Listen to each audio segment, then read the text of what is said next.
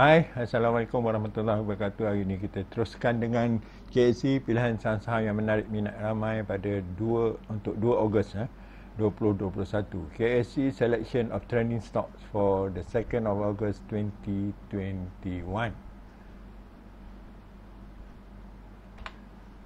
Pilihan pertama ialah GDB. GDB ni Grand Dynamic Berhad. The first selection is GDB 0198.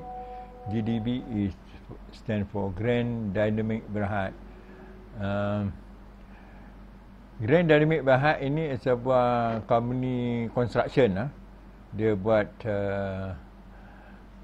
construction bahagian filing dan juga bahagian-bahagian structure. GDB is a company specialized in the construction business for the structure development as well as the filing development.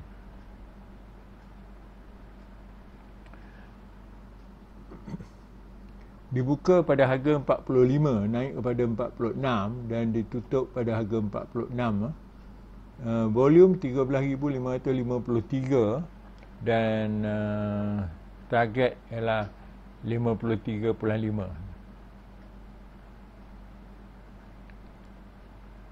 Volume sebelum ni 19,468 dan sebelum tu adalah 30,147. GDB open at 45, move to 46 and close at 46. Volume 13,533. Target 53.5 and volume before that is 19,468 and before that is 30,147.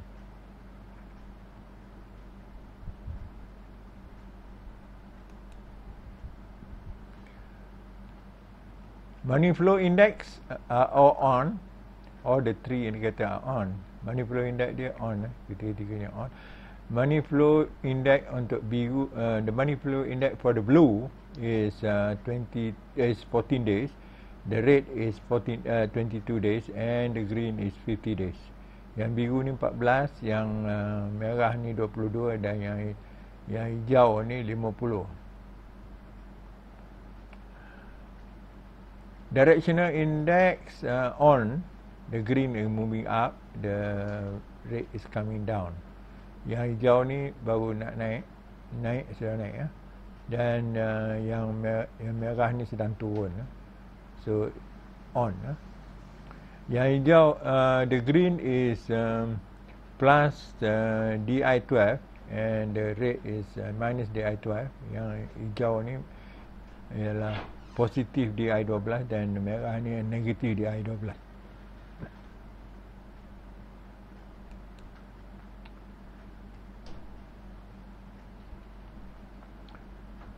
Then we have kita ada LEONFB 5232, LEONFB 5232.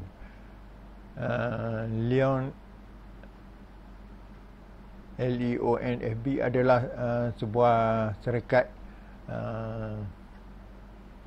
publication untuk barang-barang steel, barang-barang besi baja dan barang-barang lain. Dia buat publication dan juga plating ataupun membuat plate steel plate. LEONFB is a company engaged in the steel and what they do publication of steel as well as making plates.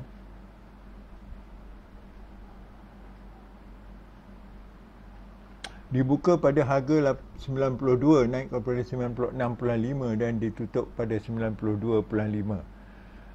Open dan volume 4265. Volume 4265, target 105. volume sebelum ni 6,999 dan sebelum tu ini volume yang sebelum. Volume hari ni ialah 4265. Sebelum tu 6999 dan sebelum tu 4894. LEONFB open at 92 to move up to 96.5 and close at 92.5. Volume 4265 and target 105. Before that the volume is 6999 and before that 4894. Money flow are on, but the green is a little bit flat. Yang hijau ni mendatar sikit, tapi yang atas on. Directional index, the green is moving up, but a bit flat, but the red is moving down.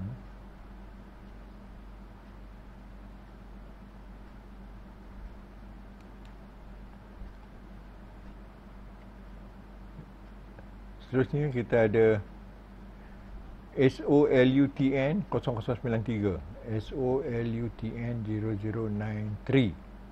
SOLUTN adalah sebuah syarikat teknologi yang mereka buat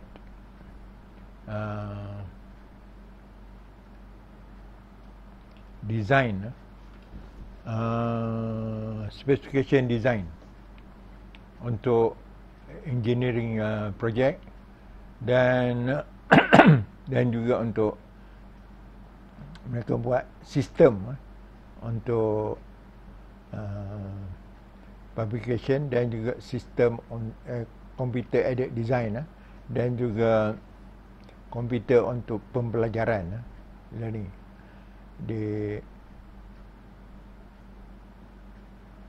They contract to do design and publication work using computer aided design, and they also develop computer aided design system as well as the computer aided learning.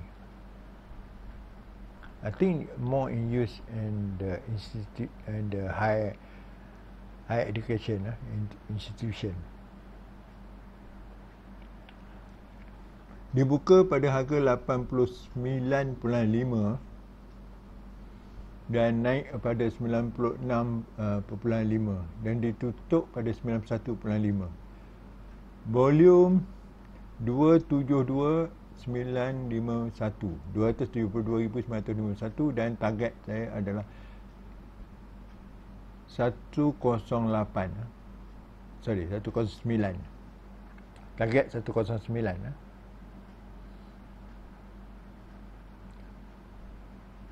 Volume sebelum ni ialah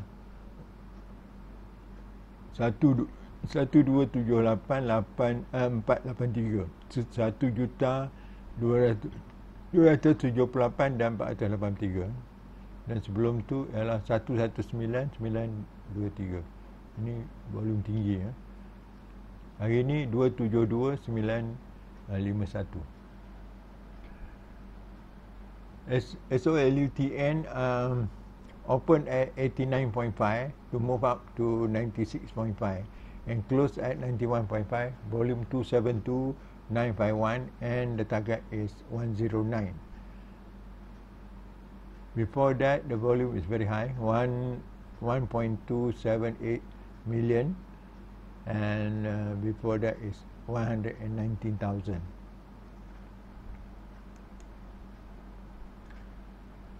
Money flow index on, money flow index dia on, dan tengok semuanya naik, dan directional index juga on, hijau naik, merah turun. The directional index also on.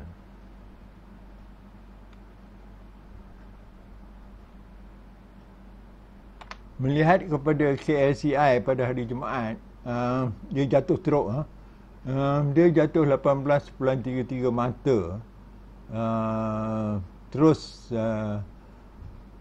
meninggalkan support line kita pada 1510 dan ditutup pada paras 1494.60 dan ini tanda kurang baik ya, kerana saya jangka kalau keadaan macam ni dia akan terus turun hingga kepada support pada 14 dalam 1450 macam tu, 1455.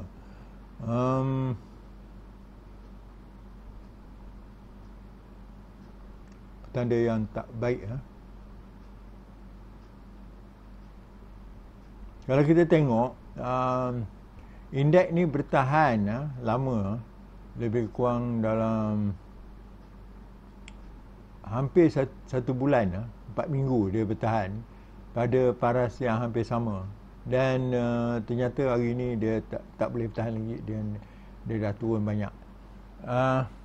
Masalah yang ini saya jangka adalah kerana saya dah komen banyak kali, kerana unstable political situation, keadaan politik yang kurang stable.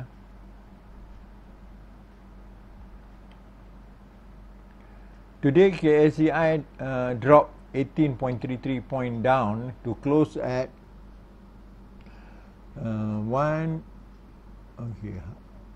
they close at 1494.60.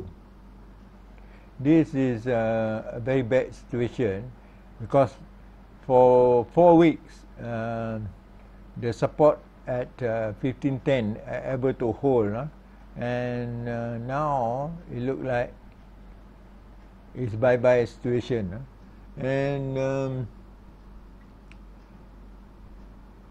this is a very big drop, and the next support is at around 1555. So if it look like it's going to go to the next support, which is another 30 over point drop, I think the situation is going to be bad next week. So we had to be very careful.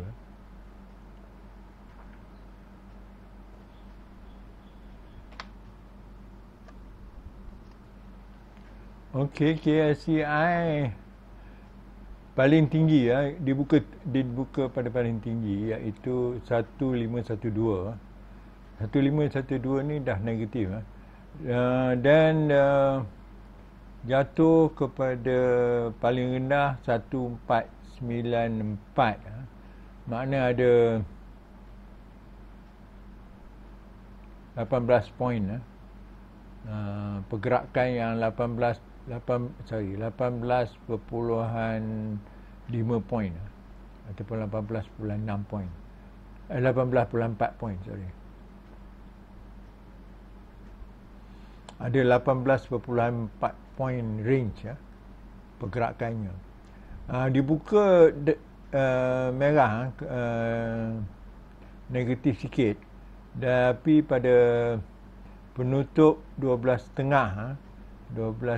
ia dah turun kepada 1503. 1503 tu lebih kurang dalam hampir 10 poin lebih rendah, dan terus turun walaupun ada percubaan untuk naik selepas tu, tapi ternyata ia terus turun dan ditutup pada 1494.60 paling rendah, iaitu 18.33 mata lebih rendah, 1.21%. Saham naik 300, saham turun 660, ini lebih kurang dalam 1-2, lebih sikit pada 1-2. Satu saham naik, 2 saham turun. So volume rendah, tak bertinggi, rendah.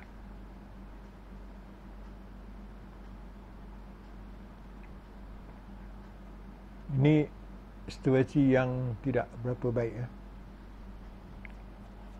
kita tengok dia punya momentum turun tu dah 4 hari berturut-turut kita ada situasi mana momentumnya turun. Dan hari ini momentumnya turun agak besar, 1-2. 1 naik, 2 turun. If we look at the KLCI movement for the day, it opened in the red, but not so bad, just marginally down, but continue to drop even though there are attempts of recovery, and at 12:30 is 15003. That is around more than 10 point down. Remembering that this is the last day of the month, it is normal that after 3 o'clock it will go down. But the situation is that it go down before 3 o'clock, and at around 3 is already quite low. It's below 1500.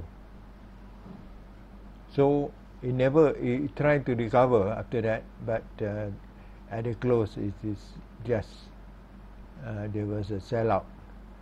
So we have 149460 close, 18.33 point down, 1.21%. Number of share up is 300, number of share down 660. This is 1 to 2. It's already the 4th day that the share momentum is down. So situation not very good at all.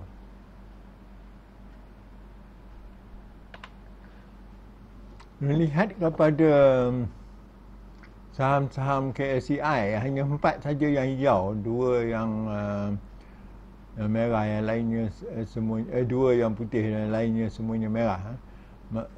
Makna ada 24 yang merah. Yang hijau ni yang naik agak banyak juga ialah DIY, Mr. DIY 1.75%, dan Petronas Dagang, dan juga Top Glove dan Top Glove dan Leon Finance, Leon Finance dan Top Glove, sorry. So we got Mr. DIY, Petronas Dagang, Leon Finance dan Top Glove. Yang itu yang hijau. Yang lain semuanya ada 2 yang tak berubah dan lain semua merah. Antara yang merah yang teruk ialah Sendabi Plantation yang jatuh 6.34%. Itu banyak. KLK juga jatuh 3.84%. Dialog jatuh 3.17%. Yang jatuh 2% lebih ialah Axiata, IHH, Petronas Gas, CIMB,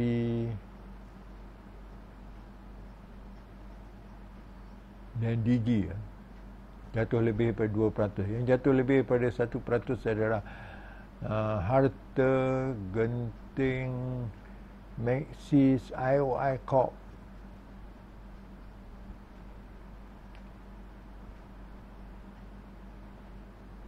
RHB, Bank, Genting Malaysia, Tenaga, Genting Malaysia. Yang itu yang jatuh lebih daripada 1%. Yang lainnya okeylah. Jatuh kurang daripada 1%. Jadi banyak yang jatuh.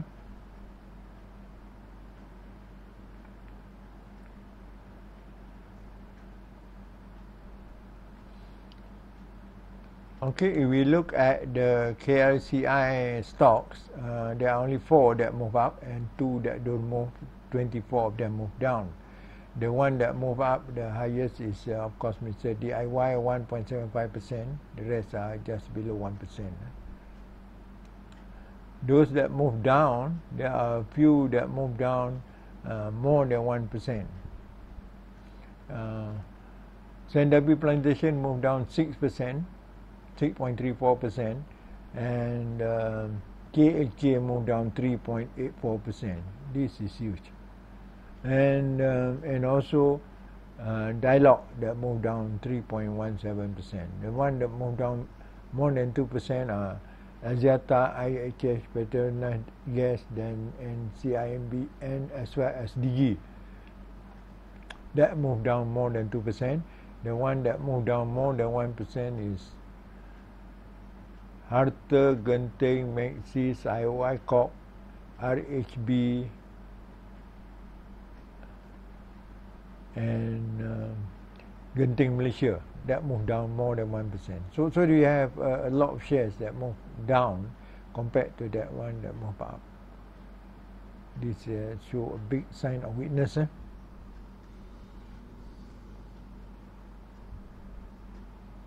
I doubt that there will be recovery on Monday.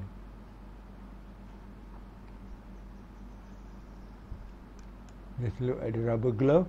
Rubber glove, yeah, mixed. But Harta is one of them that is down. But Top Glove is up.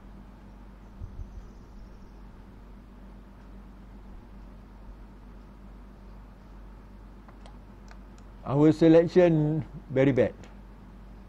We have Asia Brand.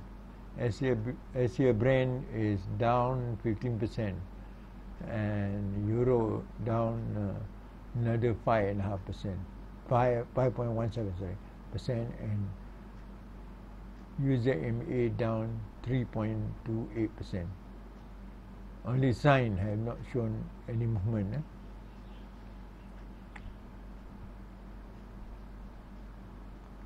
So at this situation where the index are so weak, I think it's very difficult to pick up any stock that has strong up movement.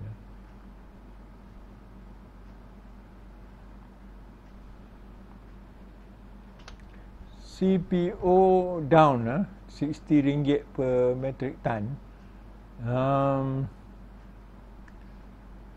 To close at 4371, still very good, still above 4,300, which is very good for the plantation industry. I think the downtrend, this is a downtrend, no more sideways. Now it's become a downtrend because it bypassed all the support. Downtrend ni akan berterusan. Nampaknya support dekat sini, iaitu 1450. So sehingga 1450. I think the downtrend will continue to 1450. Have to be very, very careful at this situation. Actually, from here to here, it's already very difficult to do trading. I think if you are trading, you must only choose when it is on the uptrend like this, not during the downtrend like this. I think the political situation continue to be dicey, and that's my view. And that means the stock market will continue to drop. Pilihan kita pada hari ini ialah GDB, Great Dynamic Berhad, Grand Dynamic Berhad, LEONFB, and Solution. LEONFB ni proses metal, dan Great Dynamic Berhad ni construction.